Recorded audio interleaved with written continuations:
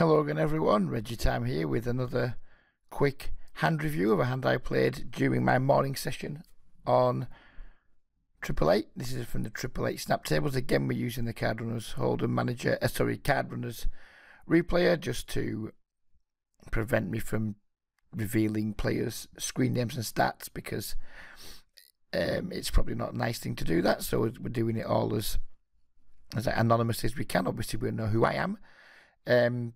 The cut-off who's going to be involved in this hand was irregular. Don't know too much about him. I had like close to 200 hands, 22-17, moderately aggressive. So there we go. That's the read on the player. Let's take a look at the spot. So we're in the button with ace-9 suited. Our opponent raises just a 2.2x from the cut-off. Doesn't really mean very much. I elect to 3-bet to 8x on the button, which I think's again completely fine. I guess we can go with calling here or 3-betting. Obviously folding's out of the question. I usually 3-bet these types of hands in this spot, like my weaker suited aces, stuff like that. And our opponent makes a pretty small 4-bet to just about 20 blinds, but given how deep we are, it's a pretty small 4-bet. 100 blinds deep, I don't mind desizing as much. Still think it's on the small side, even 100 blinds deep, but I think given that we are starting the hand best part of 160 odd blinds deep, and I think 4-betting to just 20 blinds is too small personally, so I'm not a big fan of his sizing, and I think it gives us probably an easy call. Some of you guys might want a 5-bet here. It's not really my cup of tea. I think it gives us a really easy call, and let's just play some flops and turns and what have you. So I did call, and we get a reasonable flop top pair, which is always nice, of course, and some backdoor stuff. Our opponent leads out for around, what's that, 15 blinds. It's less than his pre-flop 4-bet, which is pretty typical these days. I don't read too much into that. I frequently bet like smaller C-bets in 3-bet pots than my actual 3-bet was pre-flop.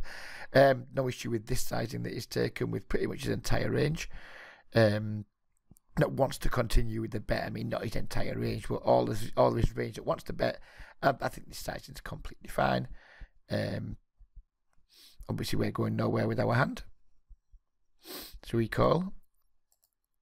And the turn brings a really interesting card. It gives us the nut flush draw and a gut shot. So by this point, I'm like, oh yeah, I'm quite liking this situation. And our opponent didn't take too long, and then made like another pretty sizable bet. It's 40 blinds now.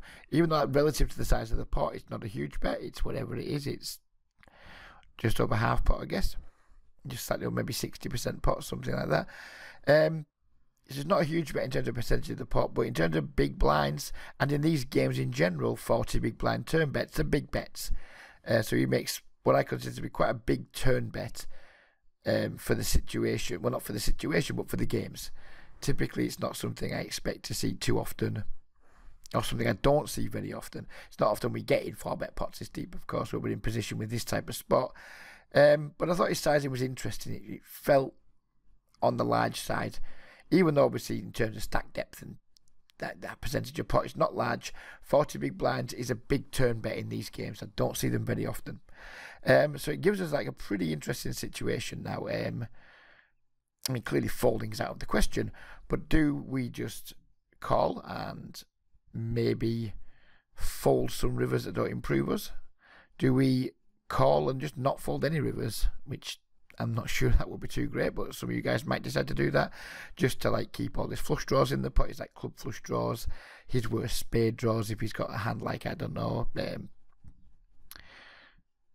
10-9 of spades. Well, some kind of spade draw that's worse than ours, or like a club draw. Who knows what, but do you call to keep his draws in?